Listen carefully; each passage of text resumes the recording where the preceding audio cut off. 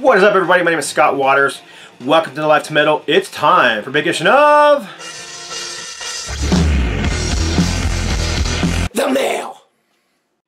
That's right, time to do The Mail. This edition of The Mail is brought to you by my very good friend Greg Mackey, or Greg the Egg, as y'all may know him from YouTube. I will put a link to his channel below. Greg is one of my favorite YouTubers because he's just freaking funny. His musical style, it's hard for me to figure out. He's a huge fan of the Ramones, huge Blackmore, Richie Blackmore, Deep Purple, Rainbow fan, which is why you see this in the background over here. In fact, the name of his channel is Blackmore Rules. But then he also likes a lot of like punk and straightforward rock and roll. He likes a little bit of everything, but he's not into real extreme metal, and so I'm always trying to like, what will he like? So I sent him a package not too long ago, and he liked most of it. So I'm all right with that. But he's a little more hard. He's harder for me to figure out than some for some reason. But his channel is just a blast. Does a lot of videos from his car, you know, where he shows stuff he's playing. Does rock haul videos, R-A-W-K haul videos. So anyhow, let me get to this video because this is the box here. So obviously it's got just a few things in it. And right on top there's something cool. I'm assuming that this is going to be mostly a package of Donny and Marie stuff, because Donny and Marie are on tour right now, and so I'm assuming that he went to the show and is going to just hook me up with some really killer, you know, Donny and Marie merch.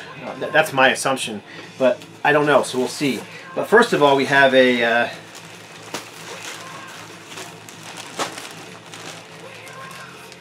1974-75 Stanley Cup banner for the Flyers, which is really cool.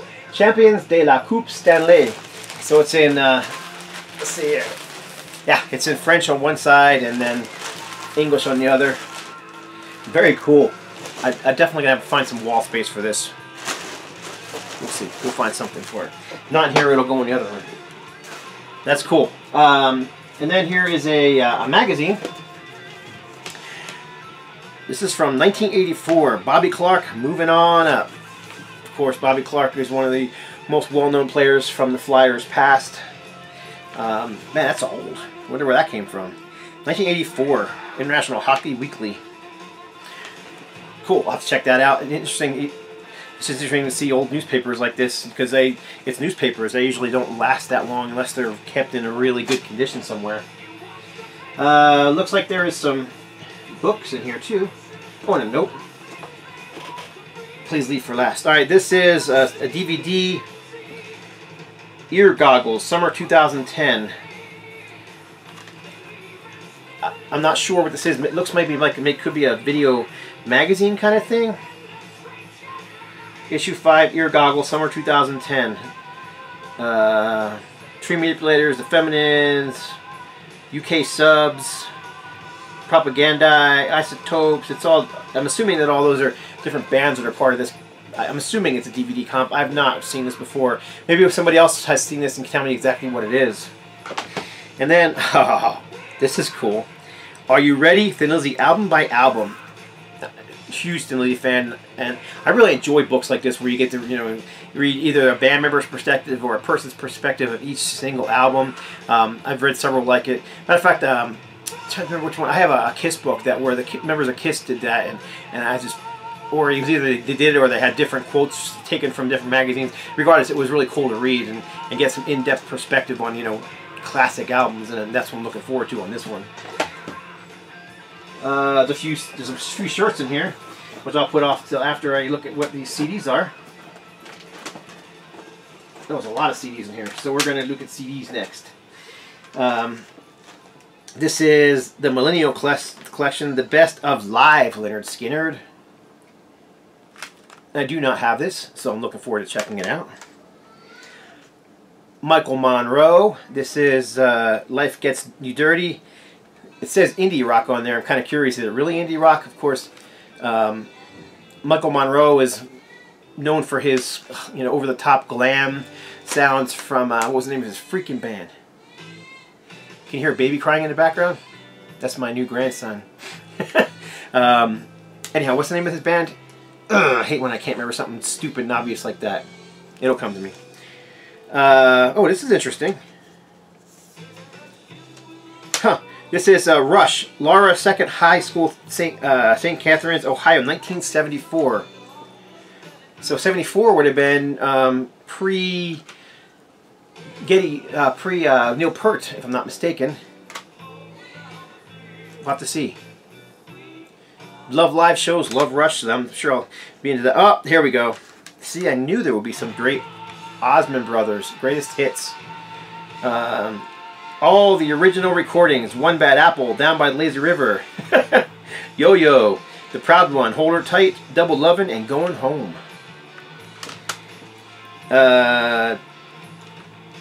Ken Benson, I don't know this one at all.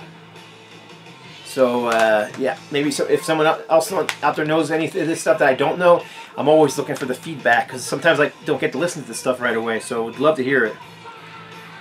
This is Metal Edge, The Best of L.A., Tough, Tattoo Rodeo, Snakes of the Faith, Circle of Silence, that's a great band, City of Faith, Medicine Wheel, Slam and Gladys, The Crying, Disturbance, Doug Aldridge, and Johnny Galooey, and Zen Boy. So this is later day Best of LA.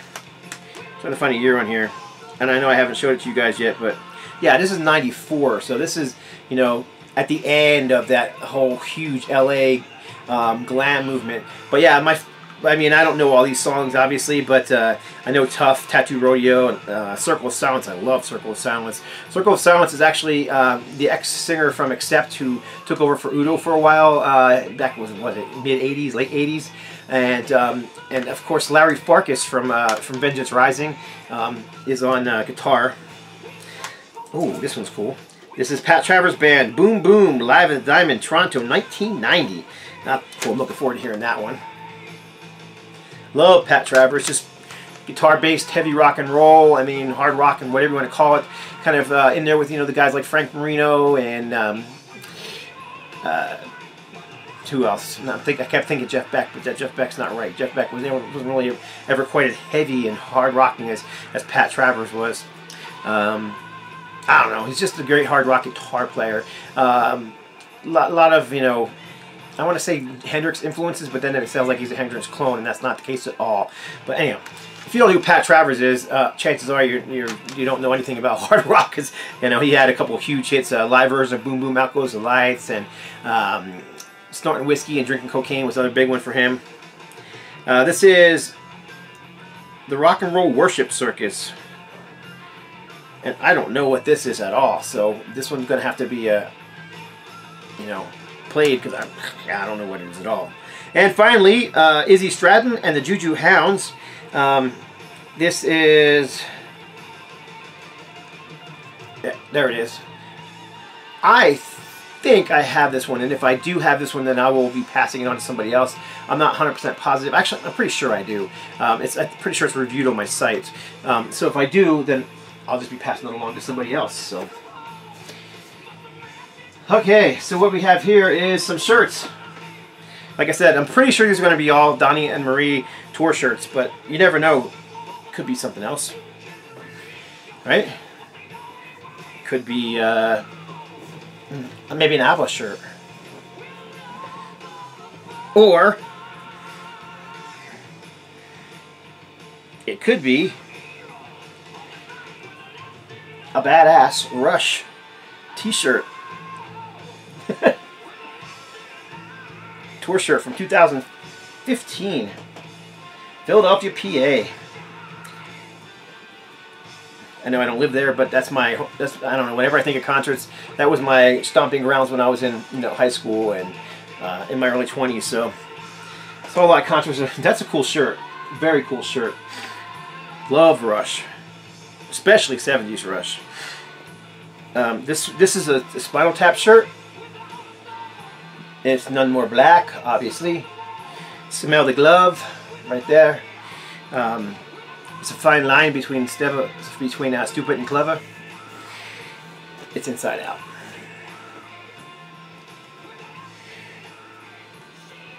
Oh. the one thing that I loathe is the Pittsburgh Penguins However, my wife is a fan, and whenever Greg sends a package along, he always seems to throw in something Pittsburgh Penguins for my wife. So there you go. She can wear that one. I wouldn't be caught dead in it. I do have one cool Pittsburgh Penguin shirt that I do like to wear. It's orange shirt, has a picture of the Pittsburgh Penguin on it, wearing a wig, and it says "Keep on," and it's got 87 on this sweater, and it says "Keep on crying, we'll keep on flying." I love that one. And Greg Day gave me that one too. This is inside out too. Let's see what this is. Oh, this is really cool. It's like just an old classic Aerosmith shirt. How's that? Single-sided. Yeah, that one will get a lot of wear from here. I constantly. It even has the Aerosmith logo on the. See if there's a year on here. Ragdoll Merchandising 2012. So there you go. This one looks like it's been well worn, well loved, which is perfect. And finally, oh, not finally, there's two things left in here. Oh, there's a couple things left in here. Please save this for last. Okay, there's something in here to save for last. There's a few records in here.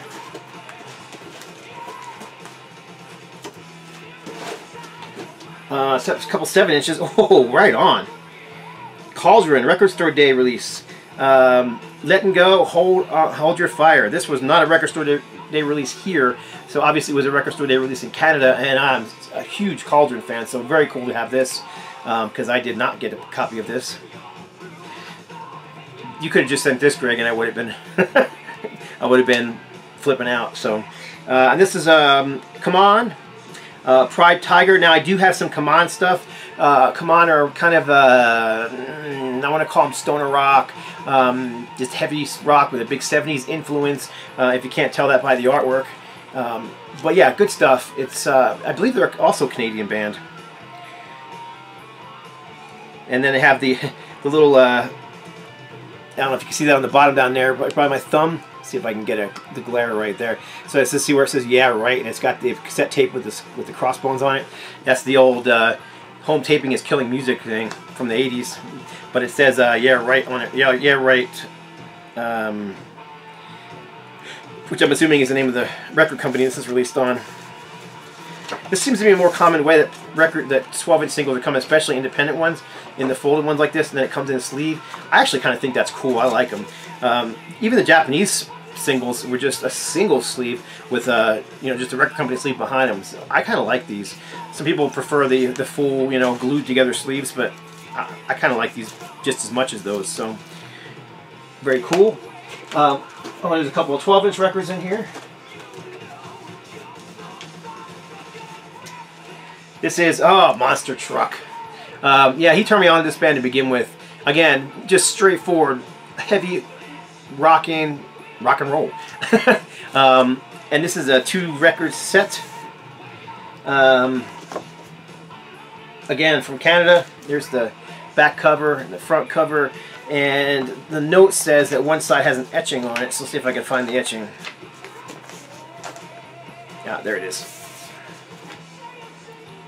So there's the, let's see, we'll have to get the glare right for you to see it, but you can kind of see it's obviously the same funky looking lines as the front cover, perspective lines. Very cool, Greg. I wasn't expecting this at all, so that's awesome. And then it wouldn't be a package from Greg the Egg without at least one of these. Like I said, there's got to be a Donny Marie in here somewhere. There isn't a Donny. Well, actually, there is one more thing. It says "Please save for last." So this very well could be the Donny and Marie tour shirt that I was kind of expecting. So, but yeah, this is Donny and Marie featuring songs from their television show Deep Purple. Come On, Marianne, and My Name Is Alice. I probably have 10, 15 copies of this now, and I think I'm going to say that that 15 of them were all from Greg. So that's pretty funny. That's awesome. And then finally, this is Please Save for Last. So this is a Looks like a t-shirt. And like I said, it could be the Donny Marie shirt I was expecting. Oh. Here's the That's hilarious. It's the male shirt, and it has me holding up the, and I think this is the exact cover that I used for that video, the Donny Marie collection video that I did. But you can see my, I put a bar across my eyes so you couldn't see who it was me, you know. That's awesome. That's hilarious, actually. So that's it for this edition of The Mail. Check out Greg's channel. If you don't get his sense of humor just from some of the stuff he sent, you'll definitely catch it when you watch his videos. So that's it. God bless and stay strong.